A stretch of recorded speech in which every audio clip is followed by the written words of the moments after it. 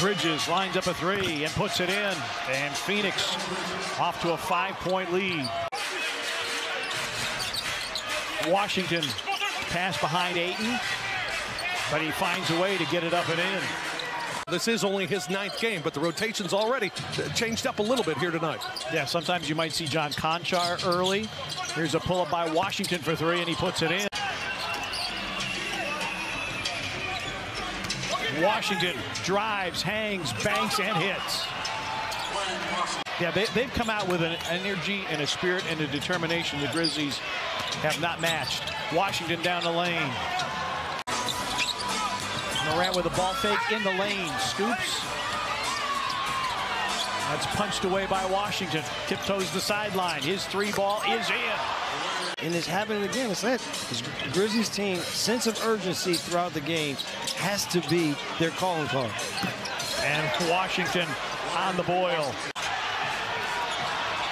Morant had his best paint scoring game at Golden State with 24 in the paint. Ayton and a foul.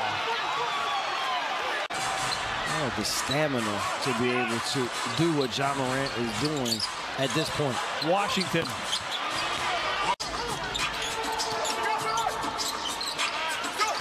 Over the top, Ayton. Too big.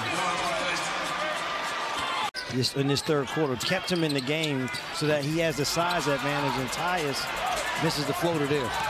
Wainwright on a run out. Catch and shoot three. Washington, it's in and a foul. His 4th in the last 5 games. Washington teardrop. Got it to roll in. On a run out on the other end, it's going to take extra efforts here in this 4th quarter to make a great comeback. And again, Brooks with 5 fouls. And Washington. And usually it's the Suns that are the ones sending teams to the free throw line. Washington dump down Biyombo.